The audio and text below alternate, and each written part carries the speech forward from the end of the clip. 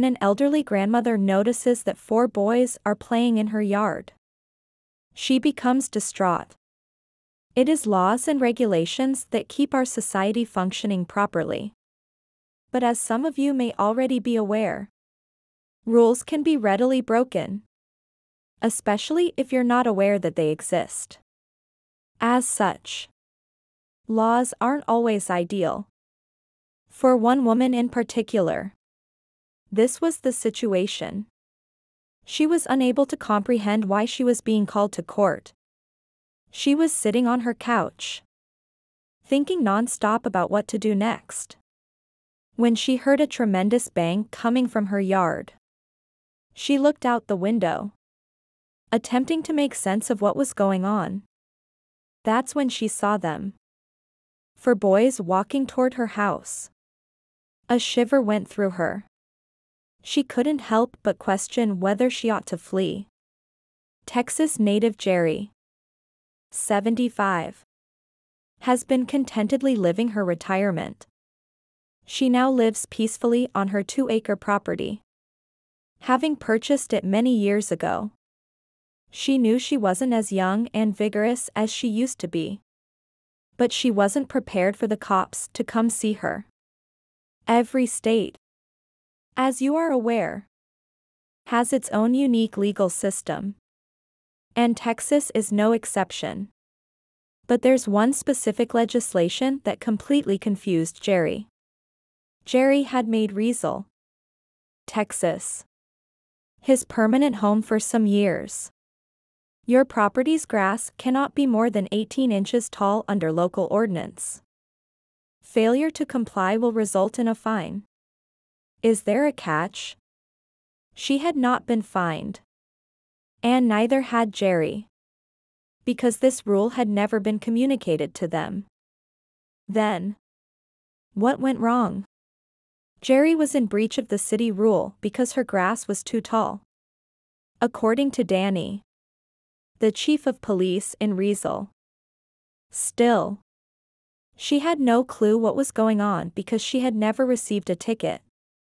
Next thing she knew, the cops showed up unannounced at her house to deliver the news that she was going to jail. Jerry, completely bewildered, was at a loss for what to do. Some solution had to exist for this. Jerry didn't know what to do or even where to start.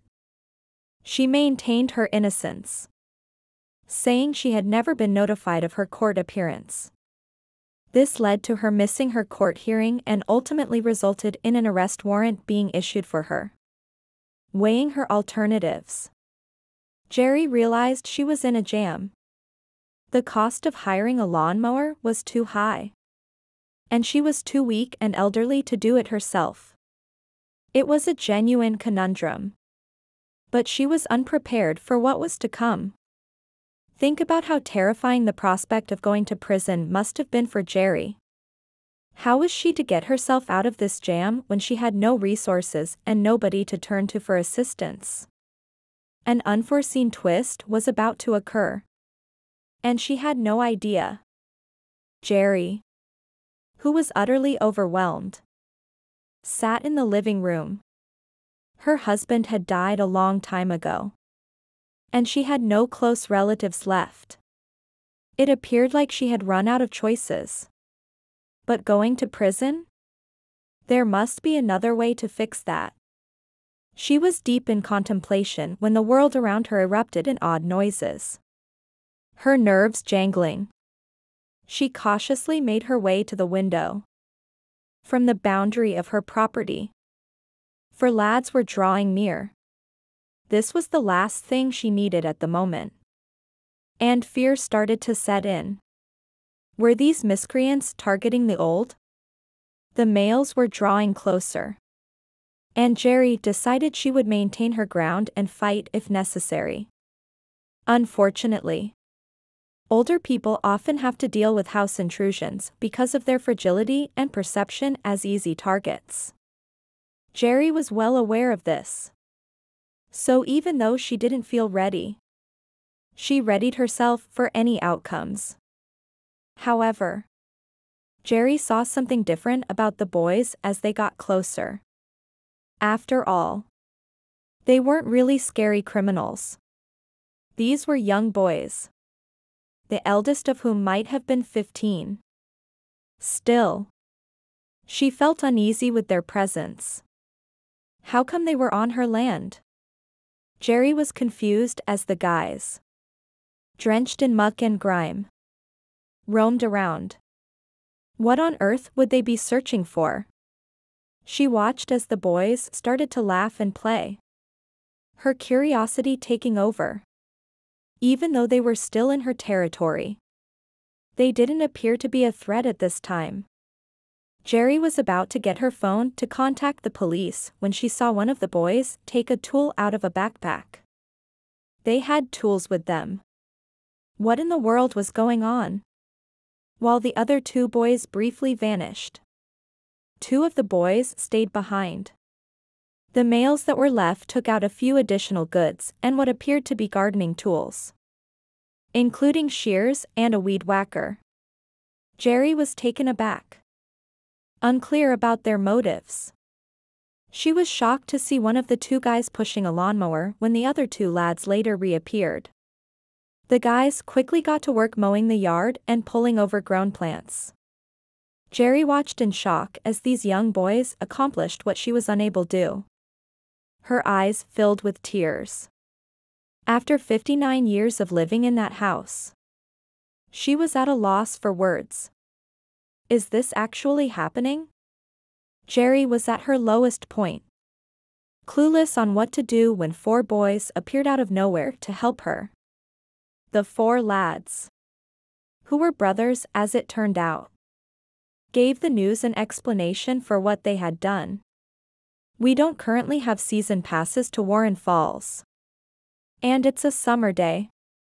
They had no idea that they had just spared Jerry from a possible jail sentence. So their compassion went much beyond simply mowing the lawn. Blaine Reynolds, one of the lads, said, "She's 75 years old and needs help mowing. We haven't met her yet. The least we could do was that. I wouldn't want her coming out here to do it herself or paying someone else when we could just do it for free." A brother said in response. Jerry's neighbor next door noticed the boys' labors in the yard while the sun was beating down on them. She hurried over to offer them cool drinks, wanting to help. Jerry observed 5 additional males walking toward her property at that very moment. She noticed they were carrying gardening equipment as they drew nearer. Together, the neighbors had devised a plan to help Jerry. While one group worked on one side of the yard, the other group concentrated on the other. Jerry's neighbors helped the 4 lads take care of her property together. Despite the sweltering 90-degree heat, the neighbors seized their own lawnmowers and got to work without hesitation. To make Jerry's life a little bit easier, the 4 brothers and their neighbors toiled diligently side by side. Jerry was struck by the sheer number of people who had come out to support her as he peered out her window. Her entire town turned up, demonstrating a remarkable show of solidarity and concern. This is unbelievable. Though I rarely lack words, this should go down in history as the one occasion when I was speechless," Jerry said, looking shocked. The speed with which the work was finished startled Jerry even more. The 4 youngsters and her neighbors completely revamped her yard in the span of 2 hours. Their generosity rendered her stunned. The guys were shocked to hear later that an arrest warrant had been issued for Jerry. "It would be my pleasure to do it again if it would prevent that woman from going to court," Blaine Reynolds said. Even though they were still young, these lads had already demonstrated great decency and generosity. We reminded Jerry that she still needed to go to the courts to sign documents declaring that she had never received the original court summons once the yard was mowed neatly and everything looked good again. Despite Jerry's desire for the accusations to be dismissed, The court had alternative intentions. It is extremely distressing to witness that individuals who were unaware of my existence publicly exposed themselves. Endured a 2-hour period in the scorching sun. And followed our assumption of the city's desires. Only to be denied. Jerry expressed. She was forced to appear in court for Jerry's infraction. But alas, the city refused to budge from its decision. However, the people unwaveringly supported her. On Facebook and other social media channels, some news media posted Jerry's story, showcasing the community's response to her crisis. Jerry was spared court appearances after the 4 kind boys had her warrant annulled. Amazing things are possible when individuals pool their resources to aid the downtrodden. As this story demonstrates, a simple act of kindness, like lending a hand to someone carrying groceries inside or just saying something nice, may make a huge difference in someone's day. So, do something extra special for someone who is less fortunate today. In addition to making them happy, it will also lift your spirits. After watching the first story above, do you have any thoughts? Feel free to share your opinions in the comments section. Now, let's watch another similar story. Peter had a vision for his daughter's life soon after she was born, and she had no clue that he adored taking her on trips. He was adamant about leaving her a meaningful bequest, but he had no plans to immediately hand it over. He held off on telling her the secret until she was of legal age to do so. Peter was ecstatic to see his daughter follow the hints that ultimately led to her life-changing revelation. For the first 6 years of his daughter's existence, Peter concealed this secret from her, and it burdened him. His anticipation of her discovering it was palpable. To make sure everything went according to plan, he had thought of a clever way for her to find out the secret. The small girl once begged her father for some spending money, and Peter had a feeling she'd find it. He wanted his daughter to learn the importance of hard work and perseverance, so he refused to make things easy for her. She was then dispatched by him to empty an abandoned window box. She had no idea that her finding would be worth a lot more than just a few cents. Following closely behind were the girl's parents and grandma as they made their way into her room. Upon opening the window box, her initial impression was of its gloomy inside. She reached in, hoping to discover something important. Driven by her curiosity, the icy, metallic artifact she withdrew was even more exciting than she had anticipated.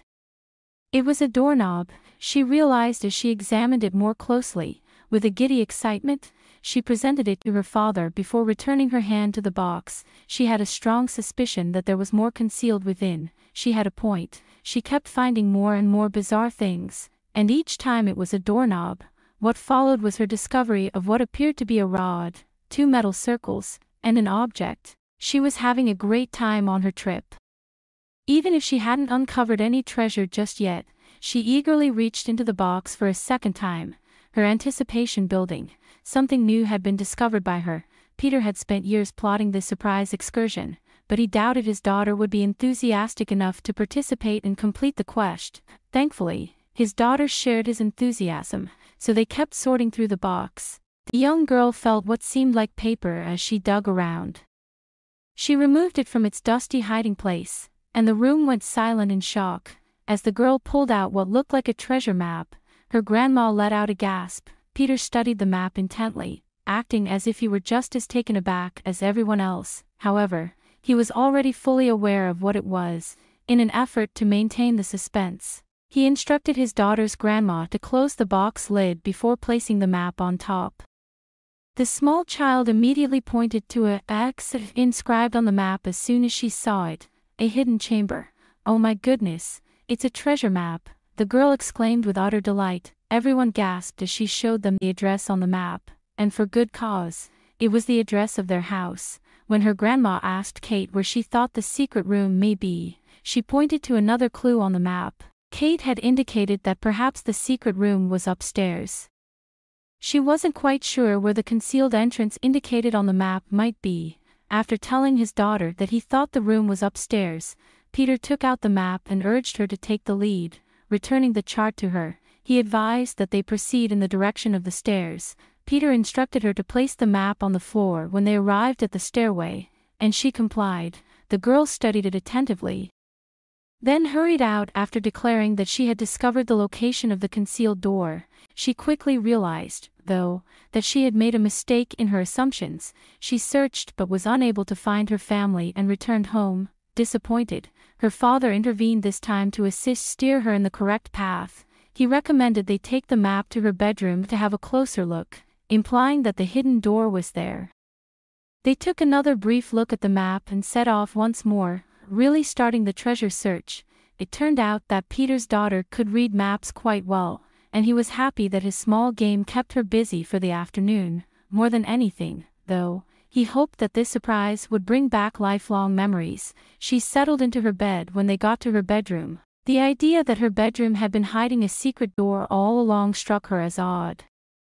It was then that she spotted something odd about the wood on the wall next to her dresser.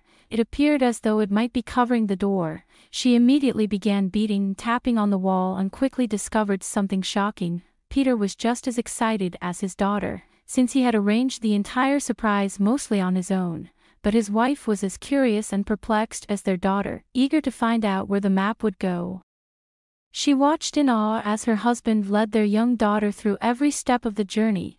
When the small girl banged on the wall, she heard a hollow sound and said, "Here." With excitement, she burst into laughter, her excitement contagious. Playing along, her father tackled the wall with a look of theatrical surprise. He said, his face amused, that there was in fact a lot of hollowness in this section of the wall. However, his daughter thought of the next course of action. Peter inquired as to their plan of entry, and the girl boldly proposed cutting into the wall. Her mother voiced her disapproval of the plan immediately, but Peter was unconvinced. If there was a secret chamber, in his imagination, there might be priceless treasures there. Without a doubt, his daughter wholeheartedly agreed. Excitedly, she opened her arms wide and pictured a treasure trove, maybe even a fortune of up to $150,000, on the other side of the wall. No time was lost by Peter as he succumbed to her contagious enthusiasm. After mimicking his daughter's tapping on the wall, he couldn't help but be overjoyed. In fact, the center of her bedroom wall made a very different sound from the rest of the room, a hollow one. This was an integral aspect of Peter's meticulously planned strategy, which the girl was blissfully unaware of, even though he had shut up the secret area 7 years before. He came back with an electric cutting tool and started cutting into it again. Her grandma and mother, who were very interested in recording the experience, did not stop rolling the cameras. The tiny girl needed headphones to drown out the sounds as Peter sliced through the wall. Nonetheless, her contribution was crucial. Peter summoned his daughter to help him open the wall flap he had made. She yoked at the flap in eager compliance. She peered in and shouted that she spotted something blue. But the wall panel was too heavy for her to remove in its hole. Her eager father ripped the flap off the wall using only his bare hands. The contents may be better seen by his daughter as a result of this. She peered through the opening with increasing excitement. After experiencing a little letdown, she realized that her expectations had been excessively high. Immediately after claiming there was no treasure, she realized she was incorrect. Crawling through a tiny hole, she defied the wall's apparent concealment of an empty room. She said it was bad the second she stepped out, but her dad wasn't convinced. Although she was disappointed at first, she eventually came to love the hidden chamber behind her bedroom, until her father found something. She maintained there was nothing noteworthy. On the floor, Kate indicated what appeared to be a little treasure chest. As soon as the small girl got close enough to open it, she began to squeal with delight and claimed the treasure for herself. Her mom and grandma started photographing the astounding discovery. A variety of coins and jewels were among the artifacts that the girls so proudly displayed. She was asked by Kate to read aloud a particular note that was among the goods. The message read, "I love you." Even though the girl first thought the coins were money, she quickly discovered they were earrings. The possibility that pirates transformed coins into earrings was brought up by her father. after waiting 7 years, he finally got to experience the satisfaction of seeing her enthusiasm. Unaware of the tremendous work that Peter had put into making this surprise for his daughter, she sorted through the newly discovered treasure as he failed to notice her mother and grandmother's amazed looks. The achievement of the scavenger hunt filled them with immense pride. An ancient, dusty bay window box held a fictitious treasure map, which was the starting point of Peter's intricate scheme. When his kid got older, he helped her gently find the map, and it all worked out just right. His brilliant concept had completed the circle, and he had videotaped the entire encounter. Luckily, on July 11, 2013, he uploaded the video on social media, where it has accumulated over 9 million views. Peter is without a doubt the coolest father ever. It was obvious that he put a lot of love into the project he made for his daughter Emerson. Since his little treasure hunter was in diapers, he has been a loving father to her. Emerson doesn't seem to mind at all that Peter treats her like his little child even though she is no longer a little baby. She treasures the time she gets to spend with Phyllis Shirley Kate, her adored grandmother, in January 2017. This young child showed remarkable bravery by daring to stand near the edge of Brisbane City Hall. She and her father love having bacon and eggs for breakfast at Hunter and Scout in Brisbane, and she never says no. Peter, who also believes he's a pretty excellent dad, declared amusingly on his Facebook page that he's been the world's best dad 10 years running. Best wishes to all the other dads who are in close second. Emerson never stops making her dad proud. She won a swimming medal and became an age champion on December 4, 2017, one day after turning 11 years old. This was an even bigger accomplishment than finding the treasure years earlier. Who knows, maybe she'll win an Olympic gold medal one day. After watching the stories above, do you have any thoughts? Feel free to share your opinions in the comment section. If you enjoyed our video, please like, subscribe, and share our channel. That's all about today's stories. See you next time.